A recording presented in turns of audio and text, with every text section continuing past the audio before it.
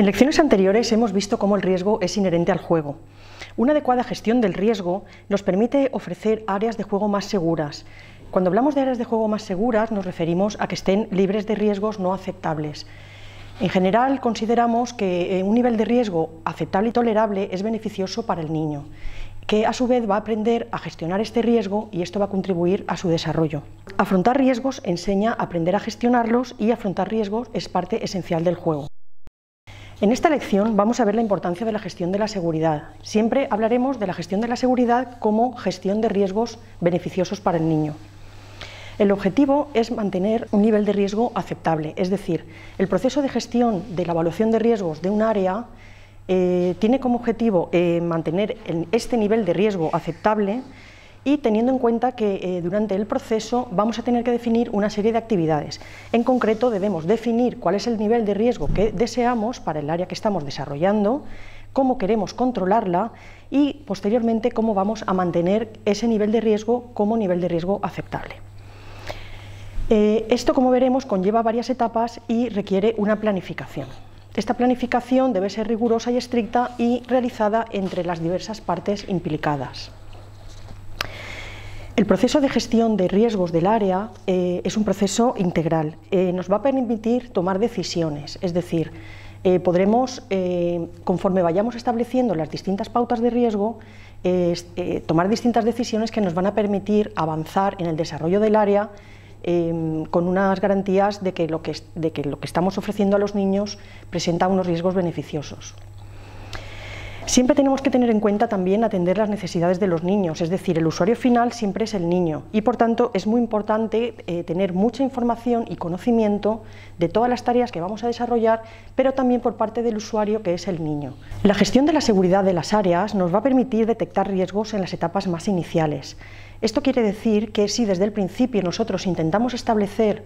una serie de pautas que después nos van a permitir avanzar en el desarrollo de la propuesta de juego que ofrecemos, cuanto antes empecemos a establecer estas pautas, menor probabilidad tendremos de incurrir en riesgos posteriores que tendrán una serie de costes añadidos y no solamente costes de índole económico, es decir, si estamos ofreciendo un área mal planificada desde el principio en términos de gestión del riesgo, después tendremos que subsanarlo y tendremos que incurrir en costes económicos, pero también trabajaremos en la prevención de incidentes desde el principio y también podremos obtener un valor reputacional muy importante en determinados casos, en especial para los gestores de las áreas. En definitiva, la gestión del riesgo nos va a permitir mejorar la calidad de las áreas que ofrecemos, ofreciendo siempre áreas más seguras y desafiantes. La gestión del riesgo es una actividad integral, global, que incluye todas las etapas de desarrollo del área, desde que tenemos el prediseño del área, pasando por el diseño, la instalación y cuando ya el área es entregada a los usuarios y pueden ya los niños jugar en ella. Durante todo este proceso, es un proceso muy activo, dinámico, con un feedback entre las distintas etapas y siempre tendremos que tener en cuenta el usuario final como principal implicado en toda esta actividad de juego. Por ejemplo, en el prediseño, que es la primera etapa que abordamos cuando una serie de agentes implicados se reúnen a establecer una idea sobre una propuesta de juego, ya tendremos que tener en cuenta distintos aspectos de seguridad que hay que considerar, como tipos de entornos, superficies, accesos, la selección de propuestas, evaluar los riesgos beneficiosos en las propuestas que estamos seleccionando y desde el principio gestionar pues, todo lo que es el nivel de riesgo que vamos a ofrecer con nuestra propuesta. En este sentido, pues, por ejemplo, si estamos diseñando una propuesta que incluya un rocódromo, pues tenemos que tener en cuenta que el niño va a estar subiendo a determinadas alturas cuyas caídas pueden producir pues, determinados incidentes. Entonces deberemos gestionar los riesgos de caída de un rocódromo pues, incorporando, pues, por ejemplo, superficies amortiguadoras de impacto, facilitando el agarramiento para los distintos puntos por donde el niño trepa, etc. Es decir, siempre tendremos que tener en cuenta cómo gestionar el riesgo para que el área sea divertida y desafiante para el niño, a la vez que sea segura en el sentido de minimizar los riesgos que puedan ser perjudiciales para los niños. En la siguiente etapa, que es la etapa de diseño, nosotros también tenemos que seguir garantizando estas pautas que hemos predeterminado en la etapa anterior, pero además, como aquí ya empezamos a incluir, por ejemplo, equipamiento o determinados aspectos que incluyen aspectos adicionales de seguridad, pues bueno, tenemos que seguir trabajando en la gestión del área en este punto y tener en cuenta, por ejemplo, también, pues si estamos incorporando un elemento donde el niño va a estar suspendido, pues tendremos que tener en cuenta aspectos de integridad estructural, si va a soportar determinadas cargas, pues todos estos aspectos deben seguir teniéndose en cuenta cuando nosotros estamos diseñando el área. Cuando estamos ya en la etapa de instalación y digamos en lo que es la construcción del propio área, es muy importante que respetemos las pautas que hemos establecido en todo este proceso desde el principio y además minimicemos los riesgos derivados de la propia instalación.